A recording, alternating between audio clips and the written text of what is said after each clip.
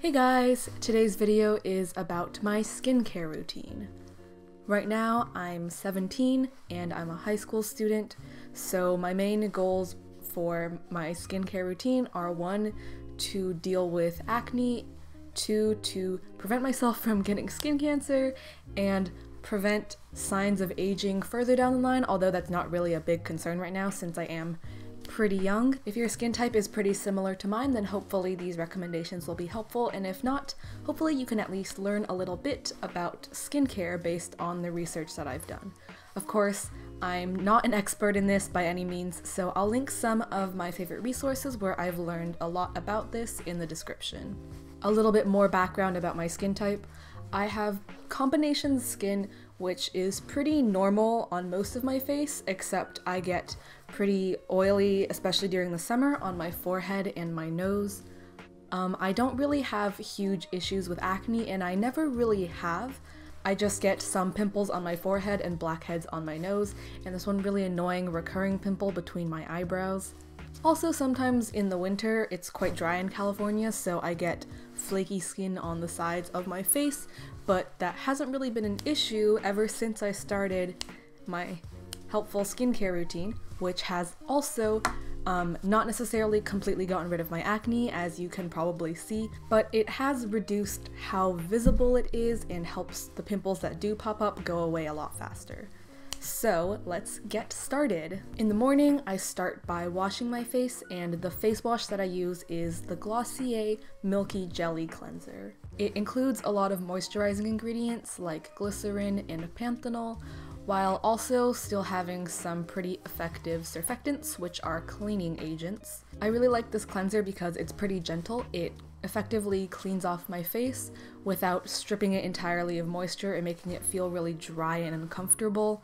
And when I use this in the evening after I come home from cross country or track and my face is just like really dusty and covered in grime, it definitely cleans off all of that not so good stuff. And next, after that, I use sunscreen, which is arguably the most important thing in my skincare routine. Number 1, because sunscreen protects you from UV rays, and UV rays cause sunburns. I don't really burn, but you know, if you do, it's important to not get those, and it prevents you from getting skin cancer, and nobody wants skin cancer, so that's really good. Protecting your skin from the sun's rays is just really helpful for preserving the health of your skin and preventing any premature signs of aging, like wrinkles or sunspots or discoloration. In the past, the main SPF protection in my skincare routine has been the Mario Badescu Oil-Free Moisturizer with SPF 30. My skin is quite sensitive, and I guess I'm allergic or reactant or something to a lot of sunscreen ingredients, especially for chemical sunscreens. But this was just like the first one that I tried that didn't mess me up, so I just kept using it. But now I'm transitioning out of using this one because it contains a fragrance, and I'm now really starting to notice how strong it is, and it's kind of annoying. And it just costs a lot more than I'd like to be paying for a sunscreen that I use every day. The one that I'm starting to use instead is a sunscreen rather than a moisturizer with SPF, and it is the COTZ, or C-O-T-Z, SPF 40 for sensitive skin. This is a physical sunscreen that uses zinc oxide rather than a chemical sunscreen, and I find that I'm less allergic to physical sunscreens, and I know I'm not allergic to this one, so that's pretty good. If you'd like to know more about physical versus chemical sunscreens, I'll link some resources in the description. Although this is labeled as a sunscreen and not a moisturizer, it still contains quite a few helpful moisturizing ingredients, such as C1215 alkyl benzoate, caprylyl glycol, and glycerin. Usually in the morning, I don't feel that my skin is that dry anyways, so the moisturizing benefits are helpful, but it's not the most essential thing.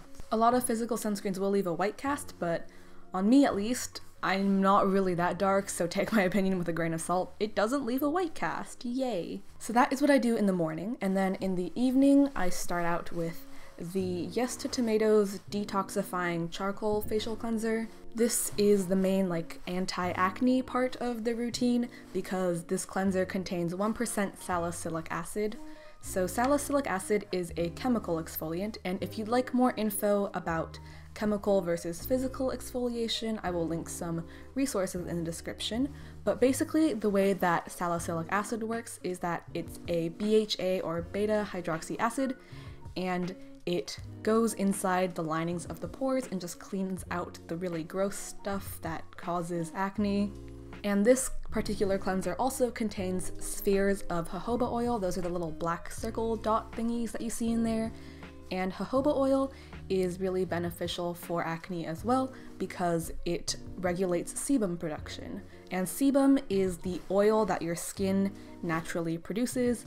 It's good mostly to moisturize your skin, but when it gets out of control, as it often does when you're a teen because of hormones and things, it can like clog up your pores and cause acne. And then after that, I use the same Glossier Milky Jelly cleanser that I mentioned in my morning routine. And lastly, I moisturize my face with the Pacifica Dreamy Youth Cream. In my subjective opinion, I find that this is very helpful and effective in moisturizing my skin after I wash it and take a shower. It contains a couple of oils that are helpful for regulating sebum production, just like jojoba oil, such as grapeseed oil and sunflower seed oil. And if you'd like to know more about using oils, I will link another resource in the description. Just check the description for everything that I'm not coherent enough to discuss in my video. These oils also are shown to have some antioxidant properties, and it also has magnesium ascorbyl phosphate, which is vitamin C, another well-known antioxidant.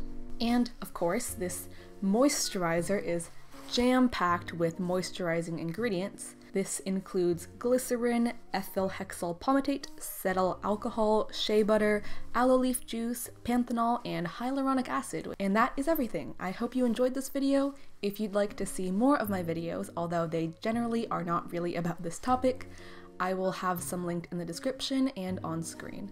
I upload new videos every Monday, and my Instagram is @studyquill, where you can see photos of my notes and bullet journal. See you next time!